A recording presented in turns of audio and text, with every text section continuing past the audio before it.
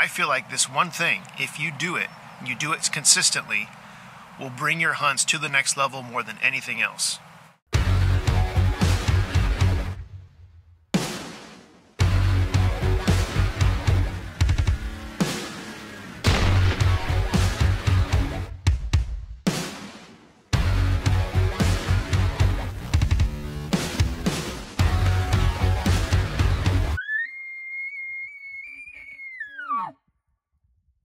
What's up everyone, Clayton here, CACCIA Outdoors. Welcome to the video. And today I'm out here doing some archery practice. Archery season here in California is just a few weeks away, and so got to keep the skills up. And while I'm here, I thought I'd stop and shoot this video. I've been wanting to do this for a little while. I want to share with you some practical tips for archery hunting, and I think it applies to rifle hunting, for deer, even elk, bear, whatever you're doing. These are just practical kind of basic tips, but I really feel like if you employ them, they're gonna make your hunts more successful. So let's get into it. Now, usually in these videos, you save the best for last, but what I feel like is one of the best tips that I can give you, if you're not already doing it, I'm gonna give you first. I feel like this one thing, if you do it consistently, will bring your hunts to the next level more than anything else. You ready for it? Here it is. When you're walking through the woods, keep your head up. That's it. It's that simple. Keep your head up. You might be thinking, seriously, that's your big tip? Seriously, it will make the biggest difference in your hunt if you can always keep your head up when you're moving. And if you have to look down because you've got uneven terrain, loose rocks or whatever, look down first, see where your next step is going to go, and then put your head back up before you take that step. Always be looking ahead. And the reason I can tell you that's so important is because I've made the rookie mistake of keeping my head down. You get tired, you've hiked a lot, you're just exhausted, and what happens is your head just naturally falls and you start looking at the path in front of you instead of scanning the horizon, scanning far to mid to near. So it's easy to do when you're tired. When you're done watching this video and liking and subscribing, go outside and put yourself to the test. Take a walk around your neighborhood and see if you naturally look down at the path in front of you or if you're constantly scanning the horizon. If you can get through a 1, 2, 3, 4 mile walk without looking down virtually at all and constantly scanning, if you can get in that habit, your hunts will become more successful, I promise you. Hunters who can consistently scan the horizon in front of them, they're going to see animals more often than not before the animals sees them. And that is the key to becoming a successful hunter. Seeing animals before they see you.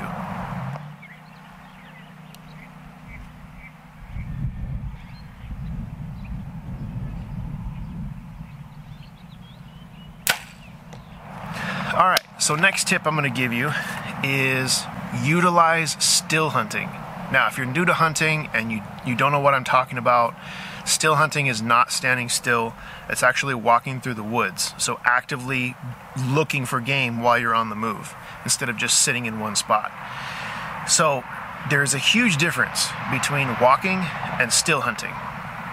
When you're still hunting, you have a lot of considerations. Number one is the wind. You have to play the wind. You will never fool an animal's nose. Elk, deer, bear, it doesn't matter. You're never gonna fool their nose. So you have to play the wind. So the thermals, prevailing wind, whatever it is, make sure that wind is in your face when you're moving. If that wind is at your back and it's blowing out in front of you, quit. Go somewhere else, hike a different pattern, whatever. Get out, because you're never gonna fool an animal when it comes to wind. Always play the wind. What I like to do is spend my mornings glassing, because your thermals, usually you have the cooler air in the morning and your thermals are going downhill. So you don't want to be pushing downhill because the wind's just coming right off your back, flowing downhill, and it's going to blow out anything in front of you. So what I like to do is glass in the morning, and then when the wind switches, I'll still hunt, and I'll still hunt going down or side hilling. That way that wind is coming in my face, or at the worst, kind of coming across me going uphill. So I want that wind in my face all the time. That's the key to still hunting, the biggest key. Second is noise. So you don't want to make a lot of noise. What I like to do, first of all, you move slow. I mean, painfully slow. If you think you're going slow, cut it in half. That's what I'm talking about. Spend all day going a mile. Now, there's a caveat to that, and that is if you are hiking a ridge and you're going really slow and you're still hunting and there's no animals around, it's pointless. So you have to know that animals are there. So that's the key. But if you know animals are there, you've done the homework, you've done the scouting or whatever, or you've seen them from a distance, move super slow. So the key to still hunting is seeing an animal before it sees you, just like we talked about with keeping your head up. Obviously, you want to keep your head up when you're doing this. Move slow, play the wind, and if you can, minimize your noise using tools like walking moccasins. I like to use covers that go over my boot, and they have about a 1-inch foam pad underneath. So instead of my hard rubber boot sole hitting the ground, crunching sticks, it's a foam pad. It cuts down noise dramatically. The brand I like is Sneak Tech. So this is what they look like right here. I'll put a link in the description of the video down below if you want to check them out. We're not affiliated with them in any way. They just have a great product. So I want to tell you guys about it. But those are the 3 keys for still hunting successfully. Play the wind, move slow, minimize your noise. Well, I'm out here trying to shoot my bow. And between me and my target, yeah. You guys gonna move? Who wants to be dinner? Hey dude, you gotta move.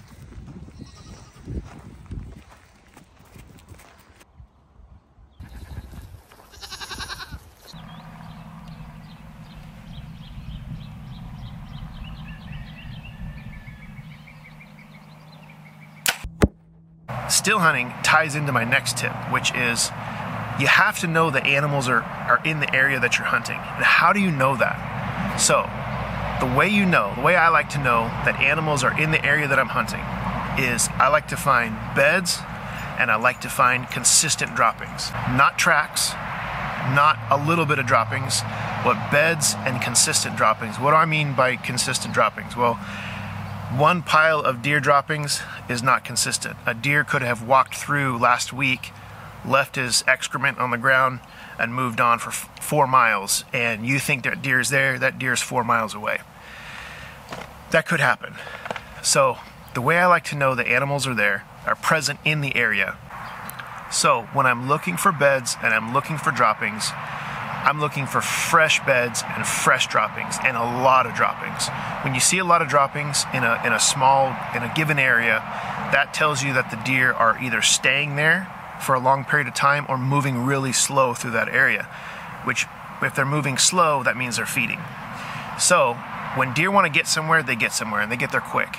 So if they're moving really slow across a landscape, it's usually because they're feeding. And that's a good sign. You want to know where they're feeding. And when they're bedding, the way to know that a bed is fresh, it's kind of oval shaped and it'll be clawed out, I don't know, they have hooves, so hooved out, but deer will scrape it. They'll scrape the beds, clean it out of rocks, sticks. They want a comfortable bed. So a bed, you know a bed is fresh if there's nothing in it. So a really fresh bed might even have some hair still in the bed. But that doesn't usually last long because the first wind will blow it out. So if you see hair, it's really fresh. But if the bed is clean, you know it's relatively fresh, maybe a day or 2 old, because the wind will come in and drop pine needles, blow sticks, leaves, whatever, into the bed. So if it's clean, it's fresh. And of course with droppings, here's a picture of old droppings.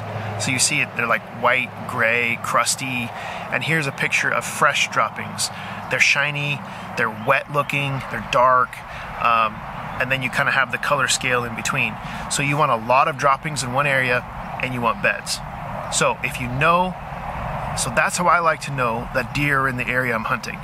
If I see that sign, I know I can slow down, even though I might not have even seen an animal, but I know I can slow down and hunt that area, and I have a really good chance of running into animals. So we had some requests to talk about hot weather and how to prepare for hot weather hunts, and a lot of it's just common sense, but I'm going to throw a couple tips that we like to use into this video.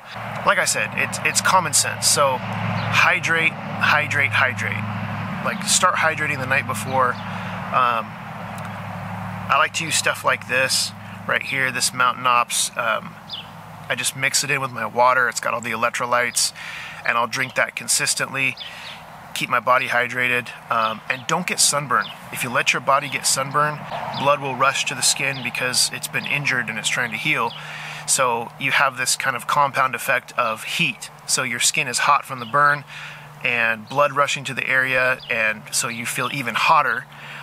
So you don't want to get sunburned. Use sunscreen. So I have this stuff right here. It's like a little deodorant stick.